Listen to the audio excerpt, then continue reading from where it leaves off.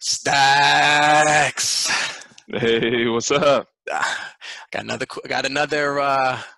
question Yeah. um, about investing and stocks and things like that. So I want to see who's your current lineup of stocks and why did you select those stocks? Oh man. Um, so I've got a bunch of them. I'm actually trying to pull some stuff up so I can see. So um I've got things from a bunch of different sectors, from like real estate. I'm a big fan of a company called Realty Income, or the symbol is O.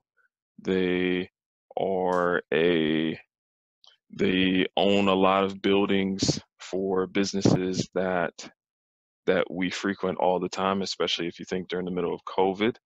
Um, Mm, Businesses that have been essential throughout. So they own the leases for businesses such as Walmart and Sam's Club and BJ's and Home Depot, Dollar General, Dollar Tree, Walgreens, CVS, so on and so forth. Um, and they're a steady, solid company. They also pay a monthly dividend, which I think is really cool, um, which is just paying money to shareholders because you own those shares. So they give a portion of the profits back to their shareholders. So that's an example of one that I like. I'm a fan of like Disney and Microsoft, um, and a lot of different companies that are in my lineup. But I just kind of went off the top of my head what of was the R one you said? The realty? Realty Income. That's REALTY income, and their symbol is O. Oh yeah. Okay. Wow. So how interesting is that? I mean, you can buy into this and this stock, granted with COVID, things have been going down, but For sure. you can see as it's a way of diversifying your income, right? Is that why you Right. did that? So you can have a little bit of that exposure? Yeah, yeah, and they're so to kind of give some perspective, when times were really bad, during the Great Recession, they had a 94%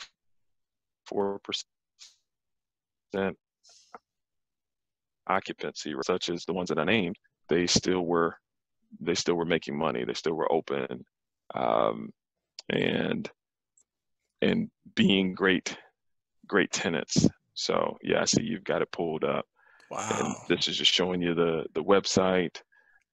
Yeah, they've had dividend increases for the past 26 years, Wow. every year. So they're a dividend aristocrat, which just means that they've increased their dividends at least once every year for the past 25 years. So So really solid company. what's your strategy? Like, how do you pick stocks? 'Cause I know you've done really well. Like, what's a tip you could give, like someone that hasn't even bought one stock? Like your strategy behind it. So I like to look at the balance sheet. So I like to do what's called quantitative analysis first, of just looking and seeing their revenues, their profits. I look at earnings per share. I look at payout ratios, which is just how much of their profits are they paying out in dividends to shareholders, to just get an understanding of how the business works, what's their trends, how are they making money. But I also like to do what's called qualitative analysis, which is, hey, what's the story of this business, and and how do I see them growing with time. So I'll give you an example of how qualitative analysis is important. So if one were to assess a company like Netflix, say 5 years ago, they would say, oh, well, they weren't making huge profits. The quantitative analysis wasn't phenomenal. Um, but the qualitative analysis was that they were saying, hey, we believe that linear television is is fading away, which linear television, think like back in the day of watching uh, television like Fresh Prince or Friends that comes on at a specific time of the week, and that you are waiting to be in front of the TV to watch that show. Well, that's not really how people function anymore when it comes to how they consume their entertainment. Really, the things that make people say, I want to be in front of a screen are like live sports, or things along the lines of politics, where people want to know what's happening right then and there in that moment. So they believed that linear television was going to continually fade away, and that their company wanted to be a major player in streaming. Mm. So the shift from linear television to streaming. Well, we've seen that. So Netflix 5 years ago was about $50 a share. Now, from what you saw on the screen that Xavier had pulled up, it's over $450 a share. Yep. Yep. So it's had meteoric growth, um, over the past like half decade. Like if you were actually to go back a little bit further, which you've got the 5 year snap, and I know things have kind of shifted, but beginning of 2015, you you would be able to see some of the Hmm. craziness in there. Yeah, Oh it yeah. doesn't perfectly get it, but you get the drift. It's It's up gone and up down. significantly. Oh yeah. Oh yeah. Um, and even during COVID, I talked with some friends when Netflix was around $306 a share in March, and said, hey, if people are going to be in their homes, this is an opportunity for Netflix to really grow from a story standpoint. Of they've got a lot of content. They've got content for kids. They've got content for adults, and I believe that they're going to get a lot more subscribers because there's no live sports. There was so much programming that was limited that people would want to be entertained, and the way their model is set up, it's not huge amounts of money to have to pay to get their services, on their monthly fees.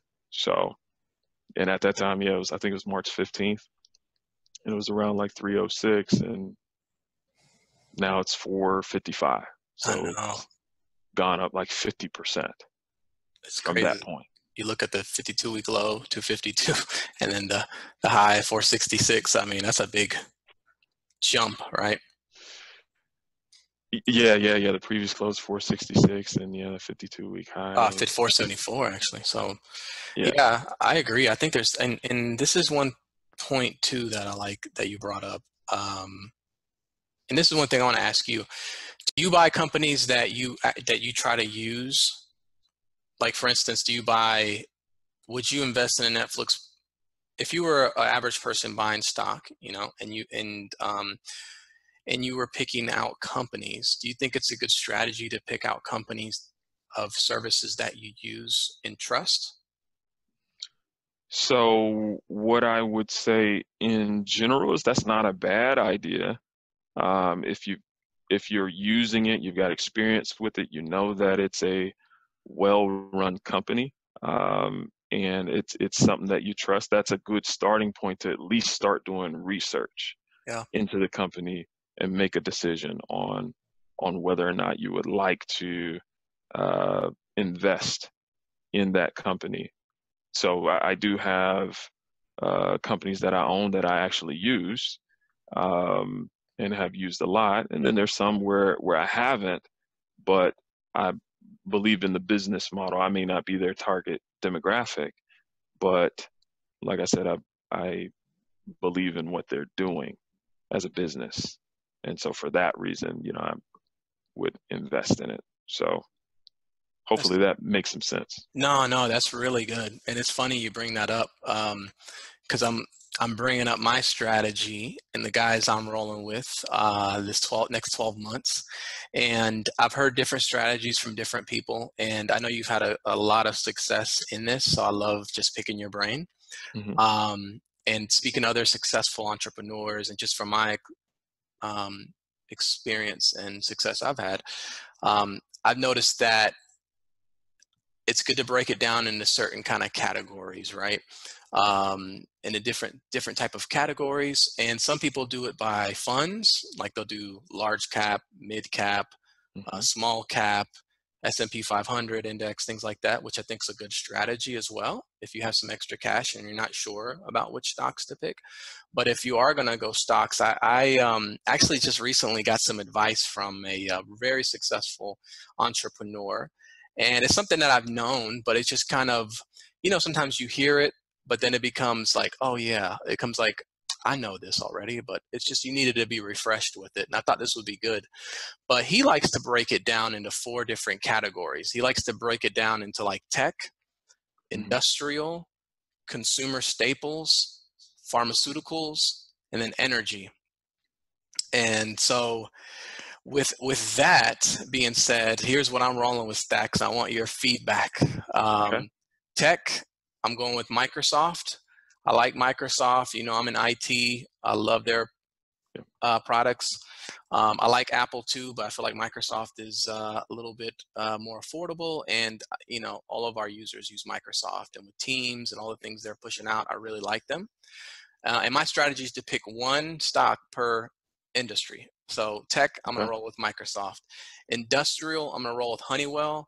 Honeywell is used a lot in the industry for a lot of different reasons, and they've been consistently have a good growth. Hmm. So industrial, I'm rolling Honeywell. Consumer staples, I'm doing Visa, even though I'm kind of tempted to do MasterCard as well, but I think I'm just going to stick with Visa since I use Visa, Hmm. and they got a great dividend.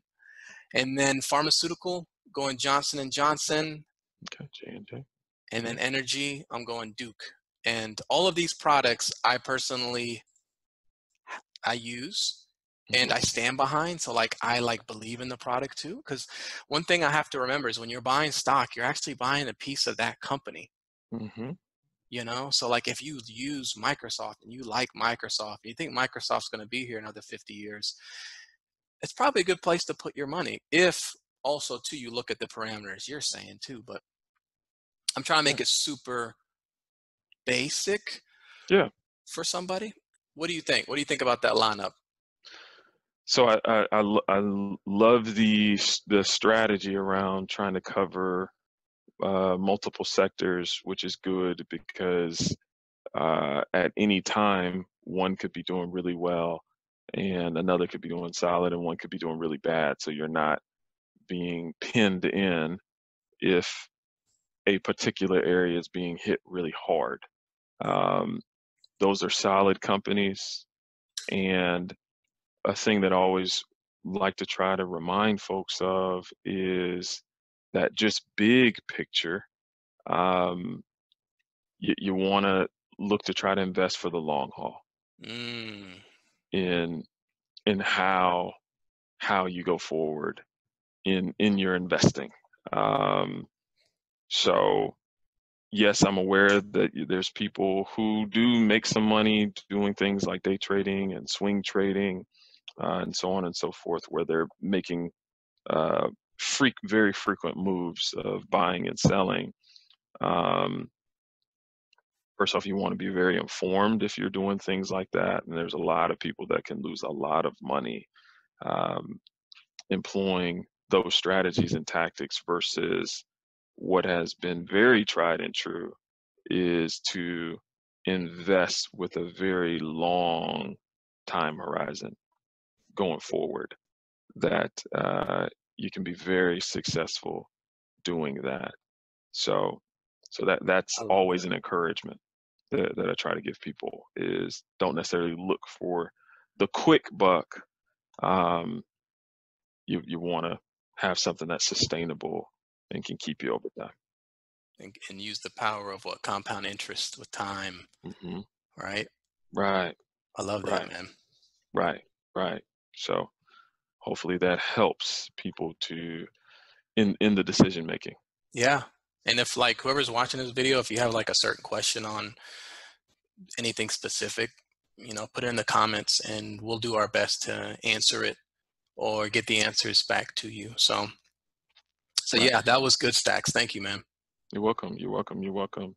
And one quick disclaimer that I want to make here is that do your own research. Yes. Understand why you are investing in a particular company so that you have your own conviction into why you've invested. Because for me, I have invested in companies, and because I had a great conviction, I understood why I was investing in it. When it went down, I could assess why it was going down and make a decision to say, hey, I'm going to add more to this position because my reasoning for why I invested in it in the first place, nothing has changed with that.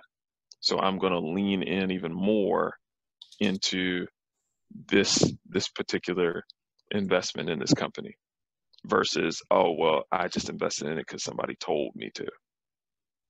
Mm, that makes sense. And it's from experience. I'll give you a little story, and let me share my screen. But beginning of the year, Facebook was down, right? It dropped. I think they had some issues with privacy and things like that, and it kind of made the stock go down because stock is driven by emotion because we're all humans, right? So when it was going down, it took a big chunk. I was like, man, I'm buying into Facebook because I know, like you said, when you have the knowledge of that company, you know about the company. So I knew Facebook owns Instagram, Facebook owns Facebook, they own WhatsApp, they just bought Oculus, which is a big VR platform, and they're buying all these things. So they're way more than a social media company. I know they're not going anywhere. And like you said, when you know that, though, when you have conviction, then you can make an educated decision in investing into that company and know there's some strategy behind it. You're not just guessing because you believe in the company. You know what's going on. You use the platform. And so it's funny you mentioned that because I think around this time when it was here, I was telling customers like, man, I'm buying in. They're like, man, that's scary. I'm like, well, I mean, I know Facebook isn't going nowhere. I mean, they got all these platforms. They got, millions and millions of users, and they're buying, acquiring small companies. And look, I mean, it's gone up. And if you look at it over time, this is just one stock, but it's making growth. So I like Right. that you brought that up. Like believe, like, and someone told me that too. Like invest in what you know, Hmm. because if you don't know about it, not that you always make a bad investment, but you're more likely to make a better decision if you know about what you're investing in. And even if you look at some consumer staples like Nike, for instance, we were just talking about this, Dax. Yep. Um, and it's funny because I love Nike shoes. I do. It's one of my favorite shoes. Hmm. And I mean, they've dropped down, but this is a great opportunity. I mean, look at the growth they've had, right? And they had a huge drop. And I remember us talking about it. We're like, I can't believe Nike's this low or Microsoft is this low. And we have conviction because we know Nike owns Jordan, Nike owns Nike owns Converse, Nike owns a bunch of other brands that we use, that we like, that we will keep buying. They're not going nowhere. And when, like you said, when you know the brand, you know the company, you have the conviction where you can sit and hold and not be deterred by people that tell you to do one thing because you have the research. Right. Right. That's the important part when looking at uh, trying to assess a company. So every graph that has been pulled up, what you've noticed is there's been ups and downs Yeah. in these companies.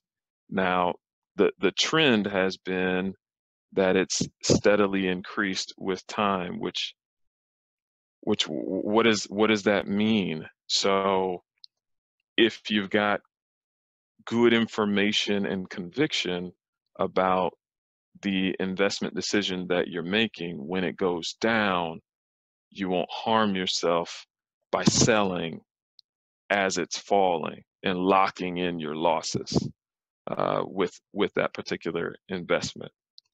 Or at least I've heard this said of uh, you can't get hurt on a roller coaster unless you jump off Mm, while on it. But if you can just ride it through, you should end up safely at the end of the ride and be in a good space. So yeah, again, hopefully that helps that in is trying to great. assess.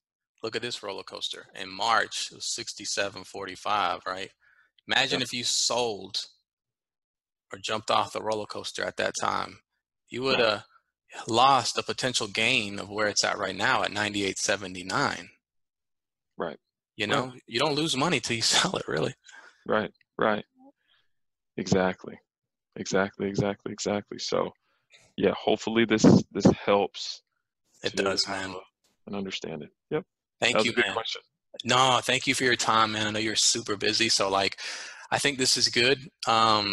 Just to let people know, I mean, when you're investing in stocks, you're investing into real companies, right? And if you Right. don't believe in the company, you probably shouldn't be buying stock in that. So Agreed. to keep it simple, right? Buy the Mhm. companies that you believe in. Yep. Yep. Exactly. And the person who has more information overwhelmingly is going to make better decisions. So, Mm, yeah. you just fed me some knowledge, man. I appreciate it, man. Stuff. Thank you, Good man. stuff. Yeah, for sure. All right.